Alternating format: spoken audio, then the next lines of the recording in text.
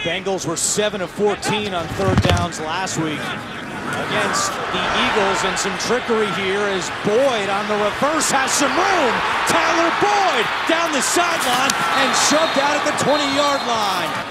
Tyler Eifert in motion on 2nd and 4. Play action, Dalton plenty of time, fires end zone, caught, touchdown, Eifert. 2nd down and goal. Hill up the middle, spins, and he is in for the touchdown. High snap, and that one goes nowhere. Scooped up by the Browns. That's a live ball. They lateral it, and this is Demario Davis on the return. Davis pitches it back to Joe Hayden, trying to reverse field. This is like Cal Stanford for 2 points, though. Hayden still going to midfield. Pitches it back, and finally, the fun ends at midfield. 3 on the play clock. Griffin takes the snap. Griffin flushed out, gets away from Johnson. Now RG3 going the other way. Throws on the run, it's caught for a first down. Gary Barnage, the tight end, picks up 12 on 3rd and 9. Third time today, the Browns are starting inside their own 15. A flea flicker from their own end zone into triple coverage, and it's intercepted by George Iloka.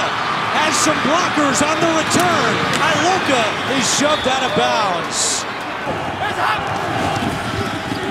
Dalton, quick throw, caught, touchdown. 2nd of the day for Tyler Eifert.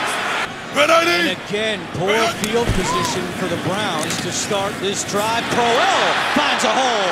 Crowell to the 25-yard line. A little light from the Browns at disaster areas like the earthquake in Haiti. Handed off to Crowell, just dropped that last pass, doing a better job on the ground. Crowell off to the races, into Cincinnati territory. Griffin himself trying to lunge forward. No call yet. Looked like he got it to me. There's a touchdown for the Browns. Pryor and Jones at the bottom of your screen. Griffin has to get rid of it. Caught by Duke Johnson. Nice cutback on Dansby. Duke Johnson, room to run. Close to midfield.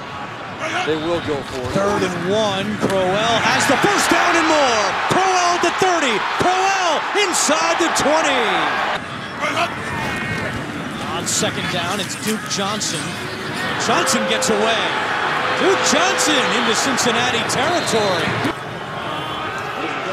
Cincinnati defeats Cleveland for the 5th straight time, which ties their longest win streak in the Battle of Ohio.